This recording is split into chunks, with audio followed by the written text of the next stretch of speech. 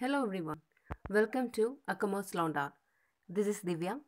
In this lesson, I am going to discuss about the fundamentals of accounting, that is, double entry bookkeeping.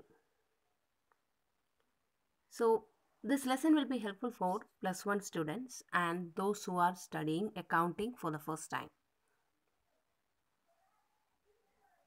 In this lesson, I am going to discuss about the meaning of bookkeeping, what is bookkeeping and why bookkeeping, and some other details. So, let's start the lesson. What is bookkeeping? Bookkeeping means recording business transactions in a set of books. Okay. Only the recording of transaction is done. When you might have seen at your home that your father or mother will be recording the expenses that they had incurred in a particular month in their personal diary or in a notebook. And at the end of the month, they will get an idea how much money they had spent or is there any savings. And also they can compare that with the previous months. So they will get an idea whether they had spent more money this month compared to the previous month. All these things. Likewise, a businessman,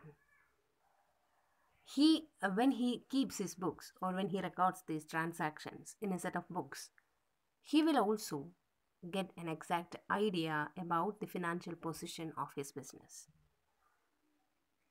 Earlier, our ancestors were following the barter system, that is, exchanging goods for goods.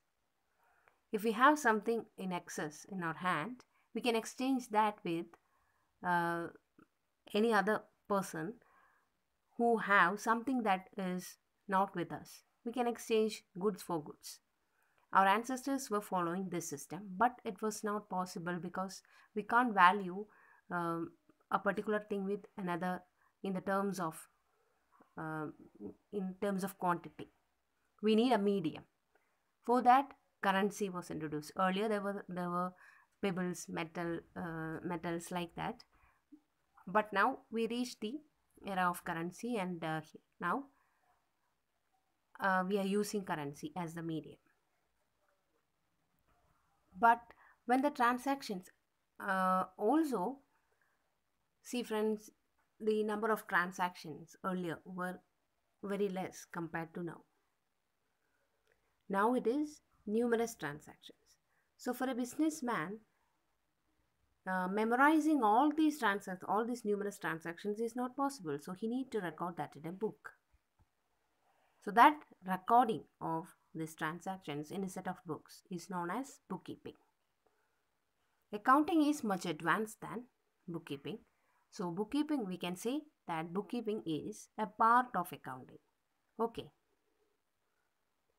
So you get an idea about what is bookkeeping. It means recording monetary transactions. Okay. Monetary transactions in a set of books. Now we will see why bookkeeping. Why we are keeping these books? Already I said that when a businessman keeps his books, he will get an idea about the exact financial position of his business. Okay, so we record all the business dealings in a set of book, and thus we can ascertain the actual financial position of the business.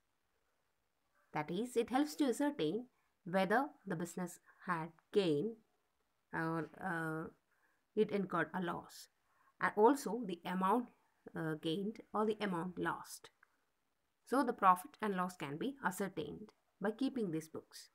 Not only that, the amount of assets, the amount of liabilities, and the capital of the business, all this can be understood by keeping books, by recording these all the transactions in a set of books.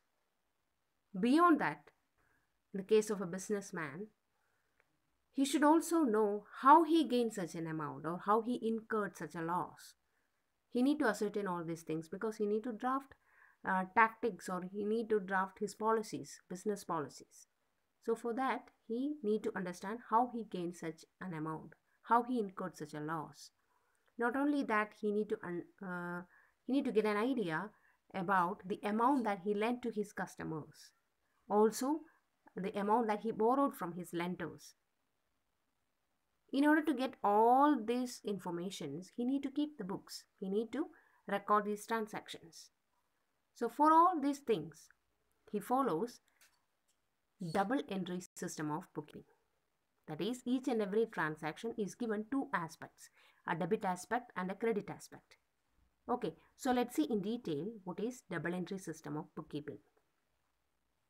It is the only system of bookkeeping with which all the above mentioned objects can be achieved. That is, to ascertain the profit or loss, to understand the amount of assets within the firm, the amount of liabilities, the capital of the business, all these things, and also the creditors, the amount of credit, the amount of debit, that is how much amount he had lent to his customers, how much he borrowed from his lenders. All these informations can be collected or can be gained with the help of this bookkeeping, with the help of this double entry system of bookkeeping. It enables the trader to obtain a permanent record of all the dealings or all the transactions with whom he transacts his business and the exact status of that relationship. That is, whether that particular company's our creditor or our debtor, all these can be understood. Okay, so for this double entry system of bookkeeping is needed. Not only that, it further helps the businessman to ascertain whether the result of his transactions has been profitable or not, and his exact financial position of his business. Okay, so I said that it is a double entry system, that is, two aspects are there. I will explain that with an example, that if we purchased a furniture. So the furniture comes into the business, but from the business the money is going out, isn't it? So we are recording both these. We purchased a furniture, we gave away the money. We are recording both these aspects of that particular single transaction. That is called double entry system of bookkeeping. Okay, and you will get an idea in further lessons. So for now, think that each and every transaction has two aspects, one debit aspect and one credit aspect. I will explain further in the incoming lessons. So hope this lesson is helpful for you, and if you like my lesson, please give me a like, please share the lesson with your friends, and please don't forget to subscribe my channel. Also press the bell icon to get all the video notifications. So thanks for watching, and if you have any doubt, please leave a comment. Thank you.